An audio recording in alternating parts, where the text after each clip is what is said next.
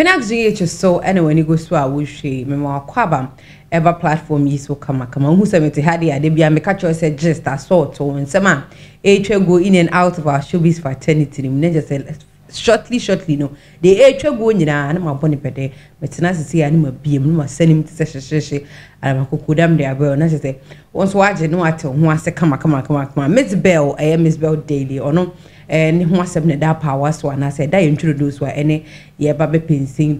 when now him say a cum had him in a Mzbel diam I dream baby see trim first they be a metai AIBC thing in years because they be me who say apart from time no there's no new be a hit that much and just I hate that much or one honma hate and I said trendy for some time no but then the yen in a forever test you get it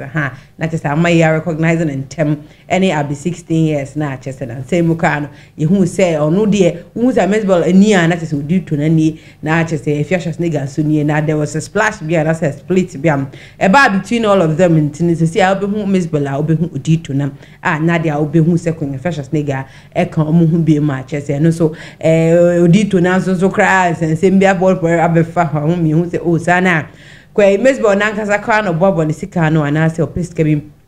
any more to na say on ensembia nanu bi or the betu ja or come go chile munina say or no there's no way and I said there's no way in her life as she has lived as far as she has lived, you know, there's no friend she has taken that has gone giving her true love for free. To every love she gets, she pays for it. And also you will see a man for now I'm saying more and che be as I who's a fashion nigga and Zion Felix I interview be okay can simbia and Seminary Mzbel Niger who is son said Mzbel when say Zion Felix a ma 77 pages if you're just nigga ho kwan Emma opeke kan sema hu hiam e dia for no Mzbel ho saa enam Zion Felix so baya e be yi na no trainer say opeke kan sem bi fa me ho so saa me krampo de ran kaye me personal life but because social media ninti man shada am from adwen ama o eno nkyere say Zion Felix media me nipa eno na Mzbel sampa pa kebe hit ne boom na che say hit the boom na sama e kofa sa reply and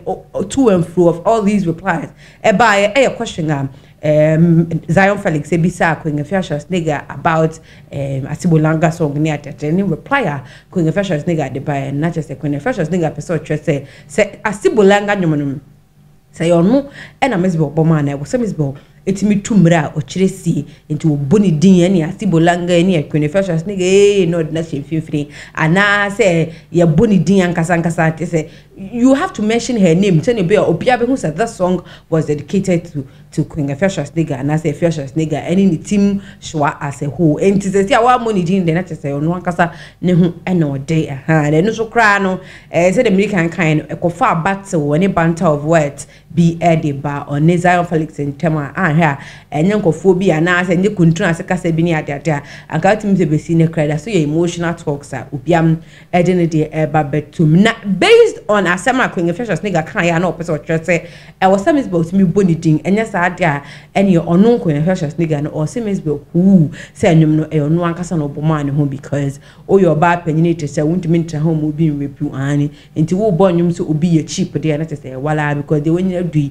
ye kan ha ye ni kan 40 years e be de no bi atom na nipa no o ye o den kram and our tone and you are talking about yourself and the cheapness there and from the side of Queen Afia Schwar nigga who say Mzbel na cheap and some way na trigger Mzbel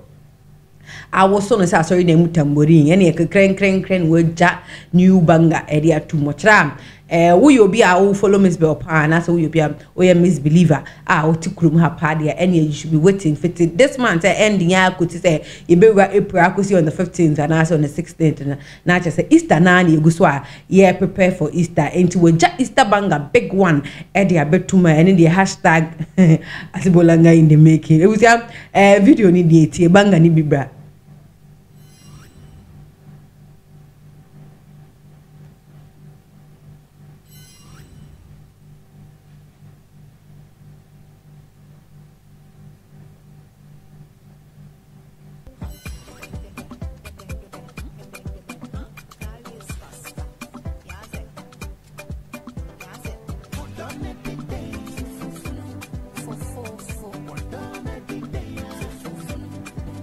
Cheese.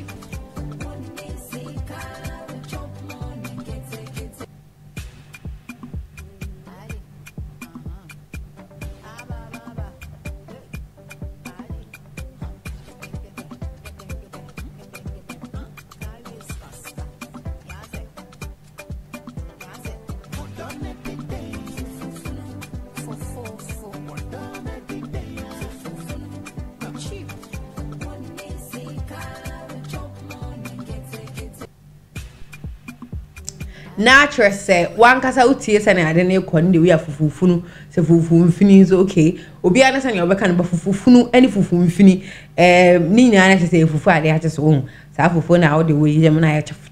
aha eno sa na say banga de ni nti anyom no se ne oye asibulanga no sa na oye ne kakranka kran nti se ade this is what we are waiting for say yes abeka na say bro nyen Easter each as a me pentem come afena beneway Easter misbelievers any non misbelievers any team Afia Schwar nigga na team mafia gang ni adete no ye nyina ye twen say Mzbel ebe drop here nwumwe na chese ene ye de Easter na kama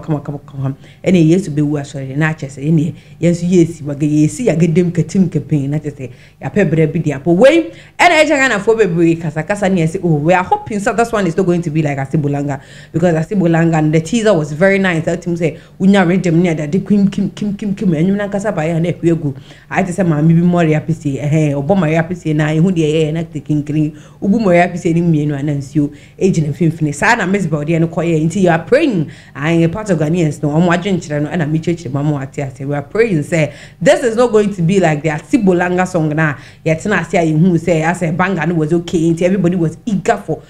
the main song and as we eager to listen to the rest of the song afa eni mu nyina ba ya na chese ye beans a hwegu ya chese anko be bia no nti so what ubom so this time around fufu fini na ode be bad and to the people that don't understand the fufu fini so fufu funu na chese it is the term Trini Jonas yisuma Queen Afia Schwar nigga ha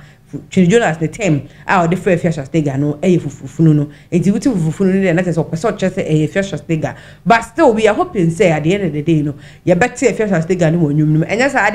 there's no way better atum obeji atum. That was the challenge was that if you really think the song is for me